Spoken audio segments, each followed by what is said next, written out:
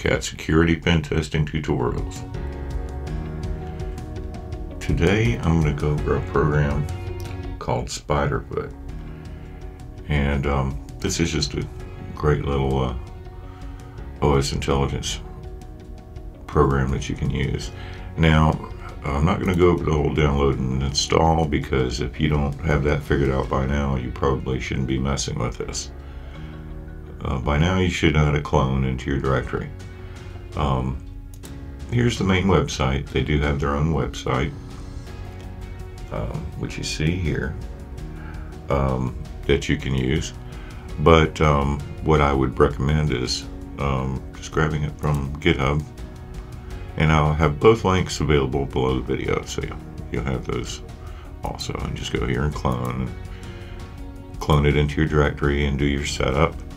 When you get it into your directory, you'll have a little setup file there that you run. See right there. So you'll do Python setup by install, and that will install everything for you. Okay. All right. So we're already installed here, so we're going to run it. So we're going to do Python, if I can spell, and SF for Spiderfoot. Okay. And of course, the py extension for Python file. We're going to hit enter, and that starts up a little back server, and you see it tells you starting web server, and it even gives you the address here. Okay, so then you would go to your web browser, and we'll open a fresh page,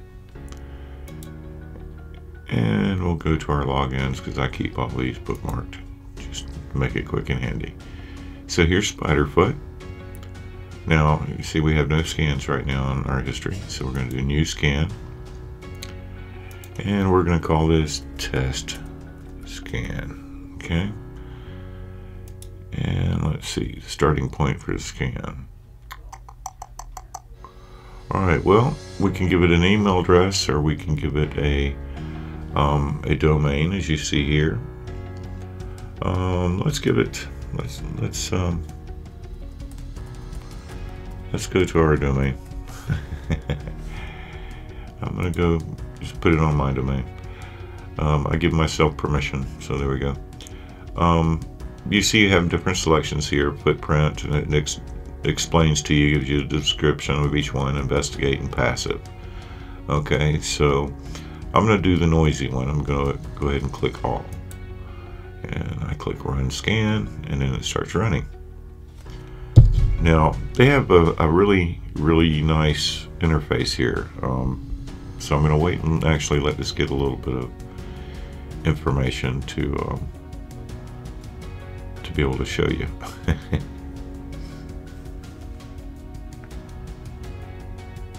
And there we go. It's starting to grab some goodies now. So we know we're not stalled. It is running. Here we go. Look at this. So now it's starting to graph things out.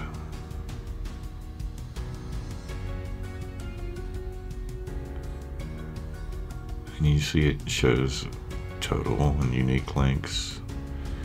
There's some errors there. Oh, I need to check the errors. Might have a couple of dead links on my site since I just changed everything.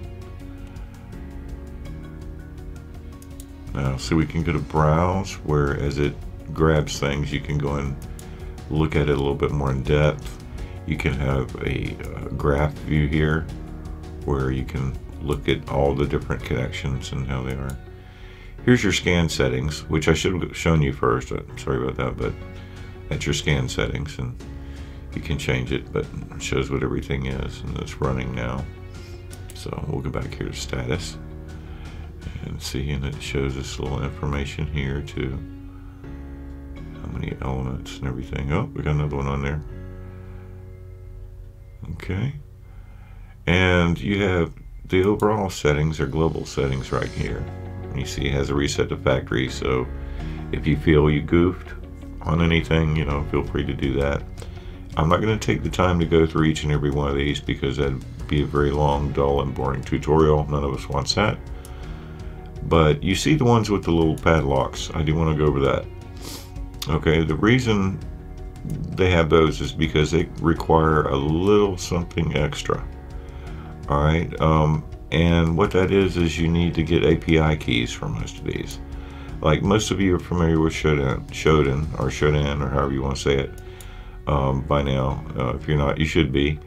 But you see, it just has a place for you to put in your API key, which is easily available at the upper top right when you log into Shodan. So, but anyway, that's the little thing you need to pay special attention to, because it can't grab information from those unless they have the API keys.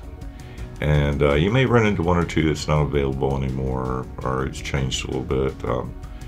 It takes a long time to write a application of this caliber, and occasionally you have one or two things that will change on you. So I'm sure, or at least I hope, that will be fixed in future versions. But this is all your settings here. When you're done with it, you just click Save Changes, and you're done there. We can always go back to scans, and here's our test scan, and it shows us it's running.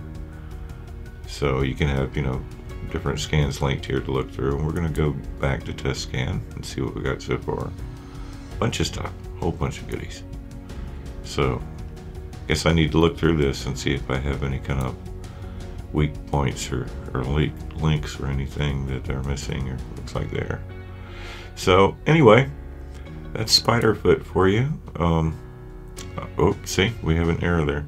I'll have to look into that. You can, oh, by the way, you can download the information from each one, so which is very important when you're doing this information as a pen tester, not just learning the craft.